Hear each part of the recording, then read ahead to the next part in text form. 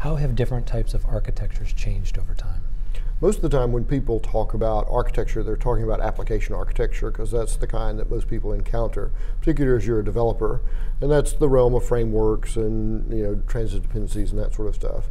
But you can also talk about different kinds of technical architecture, like integration architecture, and even enterprise architecture. And one of the ways that the role of architecture has changed a lot over the last few years was, used to, architects were predominantly around application architecture, and that's where they honed a lot of their skills. But then when you get into service-based architectures or microservices, which is all the rage right now, that's inherently an integration-based architecture. And there are a lot of challenges that come up when you move from application to integration architecture.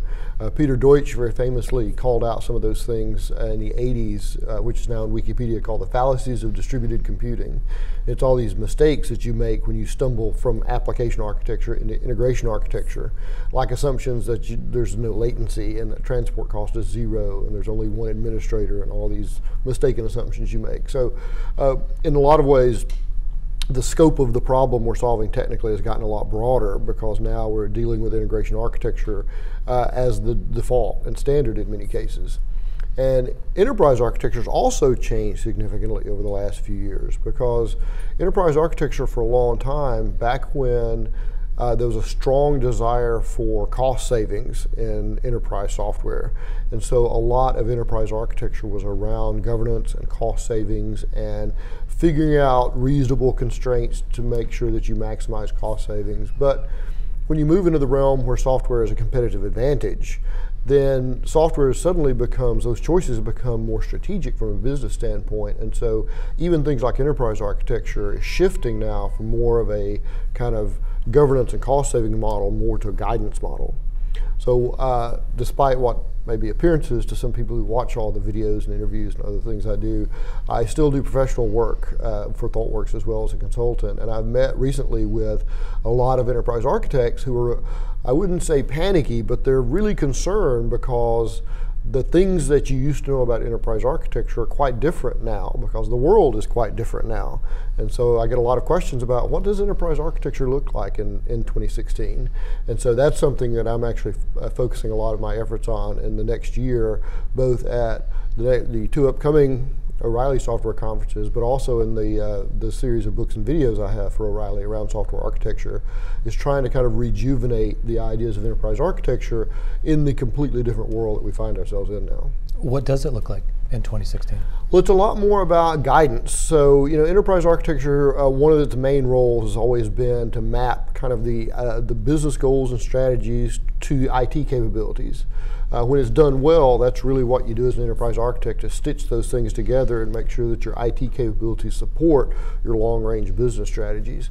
And for a long time, the overarching business strategy was software as overhead, so cost savings is one of our most important roles in enterprise architecture. And maybe not the most important, but certainly high on the list of factors that they take into account. But now, when you're in a world of continuous delivery, there's a famous quote by a science fiction author, William Gibson, that gets trotted out a lot in these kind of situations, that the future is already here, it's just not evenly distributed. There's still a lot of companies that view things like engineering efficiency and continuous delivery as kind of luxuries, because they still view software as overhead. Mm-hmm. But you see a lot of markets where continuous deployment is kind of de rigueur, because now they're in a market where a slow cycle time to market is now a drag on their business, and so it's become strategic to the business to do that. And so you're seeing that shift is being driven, this perspective shift is being driven because the realities of the market are becoming a lot different, and software is becoming more and more strategic as time goes by. Why are you writing a book about evolutionary architecture? Well, that's really, so this change in enterprise architecture is really one aspect of this idea of evolutionary architecture. So I'm writing this book with Rebecca Parsons and Pat Qua, my two colleagues, and we've all been thinking about slightly different aspects, but with a big overlap in the Venn circles around evolutionary architecture. And one of the things we've realized is you can't predict anything anymore in the software world because of this problem we're referring to as the dynamic equilibrium of the software development ecosystem. Because it always accommodates new disruptive things that come into the ecosystem, and it forms a new equilibrium.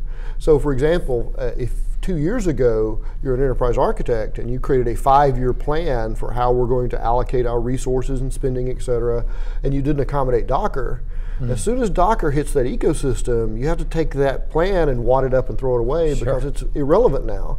So that's used to be one of the main functions of enterprise architecture, was long-term planning.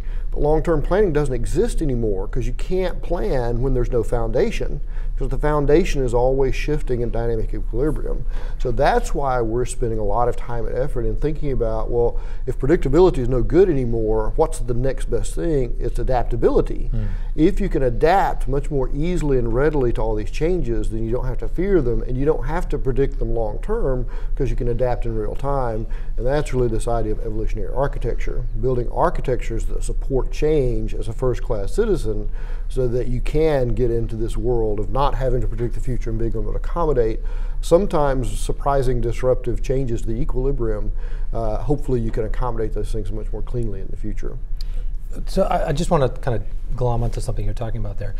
Do you feel that this shift from predicting to adapting is a major shift? I mean, does that fundamentally change things? It has to, because I mean, so if you're trying to do cost savings and other things, predictability is a good thing, but it doesn't exist in our world. And I don't think this is going to get better. I think it's only going to get worse as new things happen, and and the ripple effect of things happening. I mean, I would argue that it wasn't even Docker that was the beginning, butterfly wings in China that caused this storm. But part of it was, so architectures used to be built around the idea that well, operating systems are expensive commercial things, so you have to have licenses. So there was a strong desire to build architectures that use shared resources really effectively. But then Linux got good enough. It got accepted in enterprises, and it's free from a cost standpoint. And then things like Puppet and Chef came along, which made it free operationally.